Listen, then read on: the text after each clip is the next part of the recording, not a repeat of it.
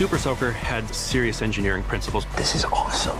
Having a joystick that can go in 8 directions, that's just unheard of. We call it Mousetrap. Director's Ed was bringing kids into the excitement that was going on in the country. The moment you pick up that item, you just feel that instant connection.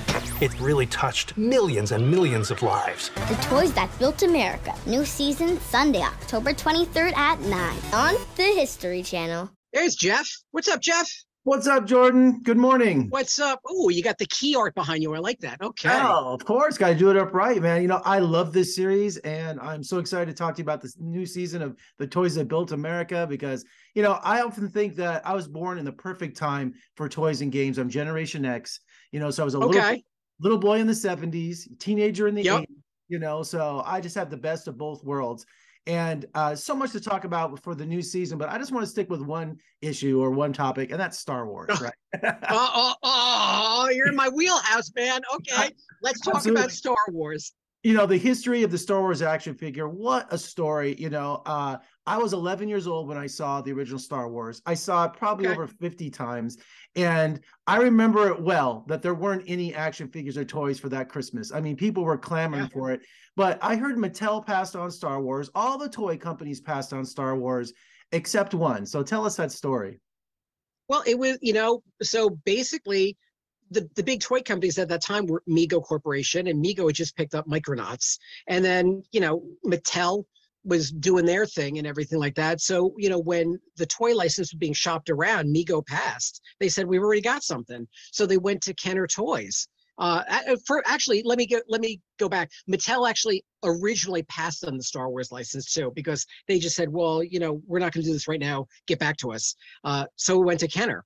Kenner was a small toy company out of Cincinnati, Ohio. They were doing like stuff like Easy Bake Oven and other kinds of stuff like that, and home goods. And the Star Wars license essentially changed their industry. It changed the industry as we know it, because I'll tell you, the way that whole toy line came to market with Bernie Loomis as head of Kenner, it's just marketing genius. It's textbook marketing that is still covered in business schools to this very, very day. You know what I'm talking about. Oh, absolutely. Go ahead. Early bird kit. Yeah. Yeah, I know. To send kids an IOU for Christmas and say, oh, your action figures, they'll come about 3 or 4 months later. I mean, they'll never forget that. And I filled out the membership form and all of that things to get my action figures later. But, you know, with the success of Empire Strikes Back, I mean, Kenner was ready, weren't they? Yeah, you know, it's very interesting, and we'll back it up first, and we'll cover that. So essentially, for the holiday season, there were no Star Wars action figures that were available. So Kenner came up with this ingenious marketing plan, and they actually gave people a kit, which was a backdrop with some stickers in it and a membership kit. And it was essentially a promise. And they said, look, you know, you're going to buy this kit. You're going to buy this display stand with little pegs that you can put your action figures on. And when the toys are ready, we promise you're going to be the first on your block to get them. And that's essentially what people did. They bought an empty envelope, and the figures came, you know, after Christmas, you know, May or April or whatever. And then they had them.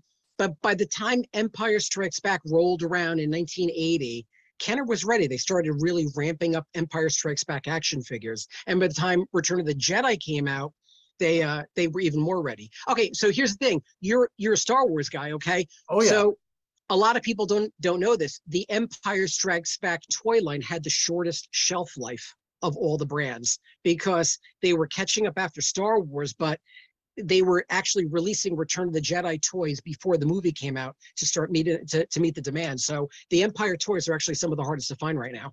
Now, watching the first episode of the new season about Star Wars, about what we're talking about today, I know that Star Wars was originally called Revenge of the Jedi, and George Lucas says, hey, you know, Jedis don't do revenge. It's a return. Yeah. But I had no idea that Kenner spent all that money and they had millions of toys already with revenge on the packaging that had to be destroyed. Yeah, so it was very interesting when Return of the Jedi started coming out.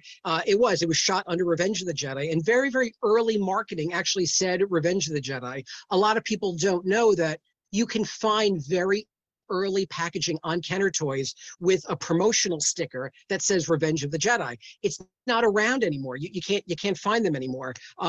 So what happened is as they started ramping up production with the packaging, because they wanted to get them out to the stores, the name change came down, and they destroyed a lot of the packaging. They were able to take the toys, off the bubble package and reuse them, but a lot of that packaging ended up in a landfill or in a shredder. And meanwhile, Mattel trying to catch up. Battlestar Galactica. Battlestar Galactica. One of my favorite shows, but watching the documentary, watching the series, I'm like, wait a minute, it bombed. I mean, and even Lucas sued him because it looked too much like Star Wars. Yeah, you know what? I liked Battlestar. I really did. The problem that Mattel ran into with Battlestar Galactica is once the TV series was canceled, the toy line died out because they didn't have that TV show to support it. But you know what? As a child of the 70s, you know this as well as I do, Star Wars dominated everything. And you're going to learn about the history and the compelling stories behind Star Wars. And more importantly, you guys are going to learn, the viewers are going to learn what Mattel did to sort of combat Kenner and that great rivalry that sort of went on between Mattel and Kenner. And Mattel's answer to it, come on, you know it, Masters of the Universe and He-Man. And that all takes place Sunday's episode, October 23rd, the great rivalry between Star Wars and Masters of the Universe. Hey, my friends and I, we were in high school at the time when that came out, and we still said, I have the power all the time, Oh, of course, everyone did. Yep, everyone did. And Jordan, that's just the first episode. I can't wait to see the entire series this season. And thank you so much for joining me and talk about our geek passion for toys. And best Thank of luck. Let's talk again soon, okay? Let's do it again soon. Thank you so much.